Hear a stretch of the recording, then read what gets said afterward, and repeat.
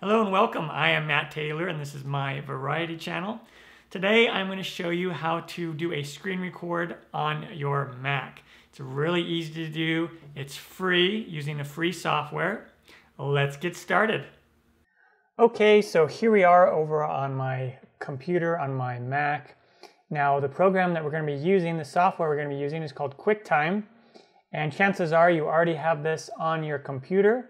But if you don't, you can come up here to support.apple.com, en_us downloads QuickTime, or just go to support.apple.com and in the search for QuickTime, and you can download it for the Mac right here.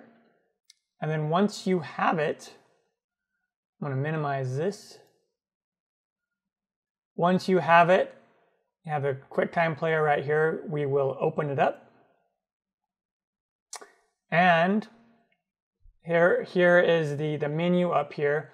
And now what we want to do a screen recording, go to File, and then you have these options. Movie recording, this will record through your webcam on your computer. You can just do an audio recording, or right here, screen recording. So we'll click that. And then this little, this thing will show up right here, this little screen. And if you click on this, it'll say what microphone you're using. I happen to have my H4n plugged in. That's the mic I'm using. If you don't have any other mics plugged in, it'll probably just show internal microphone on yours. So whatever mic you have plugged in, that's what it's gonna use. You can also do this option if you want to show the mouse clicks in your recording. You can click that on or off. Just depends on the style of the recording that you want to do.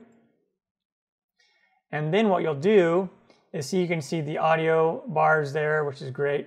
You're going to hit record. And then it's going to ask you what screen you want to click on to record. I have two screens, a two-screen setup. So I'll just click on this one right here. And then up here, you'll see the little QuickTime button. This is the stop button. You'll click this to stop your recording. So we're recording, it's recording my voice, and just recording here what's on the screen. I could record some of this Apple support.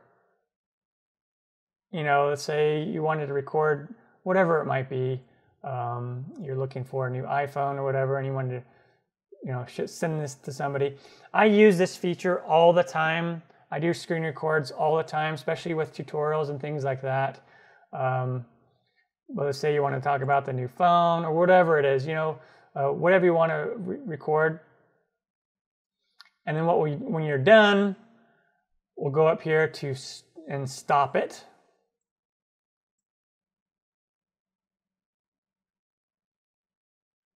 And then it's going to bring up the file. And now we want to export it. Or save it. So just go to File and Export As. And we're going to export this on whatever resolution that you want. I always do 1080p. And you can always scale it down later. Just depends on what you want to use it for. And then you'll just put it wherever you want. I'll just save it to the desktop. Test.